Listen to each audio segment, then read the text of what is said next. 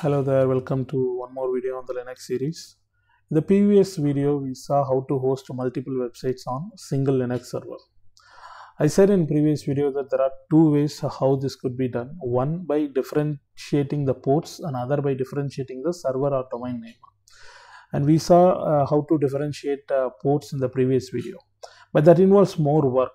You need to enable network binding internally and then open some HTTPD CLinux policies, and that was too much work involved. So this video is about the second way how we can achieve this. Of course, even for this video, you need to refer to the previous video because that will tell you how to make the configuration in Nginx, how to host different folders and all those things. In this video, we will see how we can point our GoDaddy domain, the one which we have purchased already, to the IP address running in a virtual private server like the Linux server wherever you are running it. And the incoming request, how the Nginx configuration needs to be modified so that the incoming request we can differentiate and send to different sites. For the purpose of this video, I am going to make use of my existing GoDaddy account and the domain which I already have. The concept, whatever we are going to follow in this video, will be similar for other host domain providers as well. In case you have Hostinger or name.com or whatever it is, the concept is going to be the same. All you need to do is change your A records. So just follow this video and we will start with GoDaddy.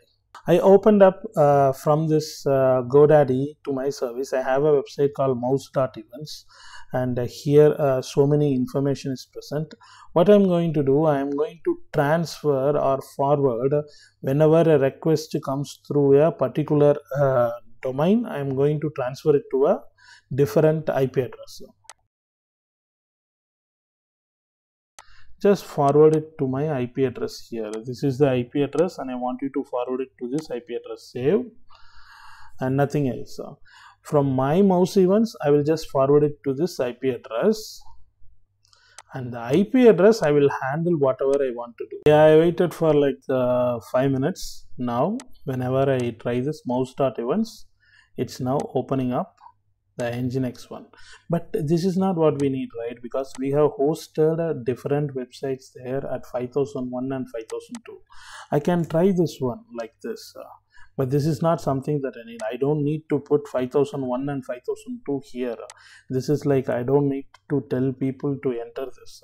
So the website itself is now going directly to the 80 page, but I need this to be redirected to either the test site 1 or test site 2.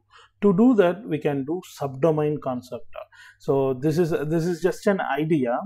You can do different things as well. If mouse.events directs to this, because this idea, the video itself about hosting multiple websites, you can have one more domain and that domain also direct to the same IP address. And when you receive the information on Nginx, whenever the server name is mouse.event, you can redirect to 5001, or whenever the server name is something else, you can redirect to 5002. That's what we are going to do now.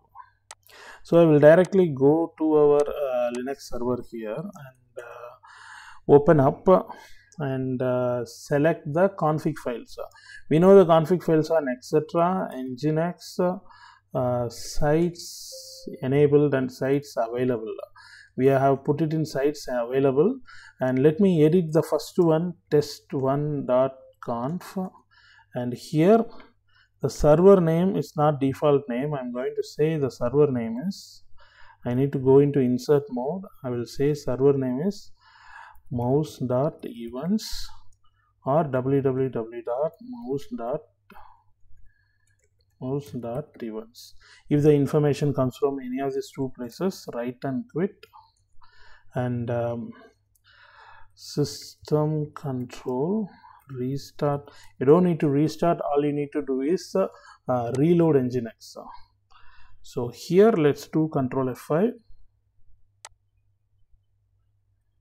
Control F5, so reload the page. and it still didn't work. You know the reason why it didn't work? Because in the configuration here, we still are listening at 5000. Only when the request comes to 5000, we will differentiate by the server name. So here you need to say listen at 80. So which basically means same like the main page, listen at 80, but now differentiate it with the server name. That's what we are saying here. So we don't have the port concept here. We are having the server name concept at present. Like I said in the beginning, there are two ways how the request can be differentiated. We have restarted it and F5. Now mouse.events is going to site 1. So what happened? The Nginx is listening at 80 port, but it has two configuration files. One configuration files for the default website, another configuration file for the test site.1. So mouse.events is now redirected there, and once it reaches there, then Nginx will differentiate it. It cannot differentiate anymore because the request has arrived to 80, and if the server name is not present, then the default file will be issued. Since the server name is coming from mouse.events or http whatever it is redirecting to this location. Now we need to test how we can host another website as well. I have one more domain here, but setting up this is going to take time. So what I will do, I will create a subdomain to show how it goes to another website. Same like setting up a new domain, but we will set up a subdomain now. Let me go here. Now subdomain is also another A record, but if it is A, it is the primary domain. If it is subdomain, I'm going to say that let's say test site 2, and IP address is same 65.20.85.185. and let it do in half an hour. Save. I have two A records. Whenever at is present, that means it's directly the main one, and whenever site 2 is present, it will go there. Now that's fine. Now let me refresh the page and go and refresh here, and we added that one as site 2. So site 2.mouse.events will not load anything because it's a completely separate domain, and it's still going to the main page. Now what we do, we'll go back to the Linux, and this time we will edit test2.conf, and here we will say this also, let it listen to 80. Here it will be site 2.mouse.events, and write and quit, system control, restart Nginx. Now this is the second website. So whenever mouse.events is called, it's going to test2 on site. Whenever site 2.mouse.events is called, this is going to second website. Now what happened here is, initially we tried to differentiate by port number. We did not differentiate by server name. So when we don't differentiate by server name, only based upon the port you will be able to reach the location.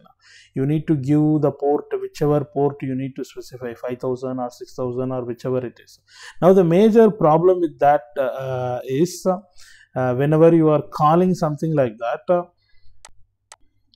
you also have to enable and open all your internal ports. For instance, we enabled all the HTTPD, we enabled the cmanage Linux, all because we tried to access a different port internally. We were not able to bind to a different port. So that is one way of differentiating the request based upon the port. Another way of differentiating the request is through the site name or the server name itself, like what we did here. We checked, let me check this, test1. So like we put everything will be listening at 80, so there is only one port. When the request comes, the specific port will then differentiate the request and send it to different folders based upon the server name which is present.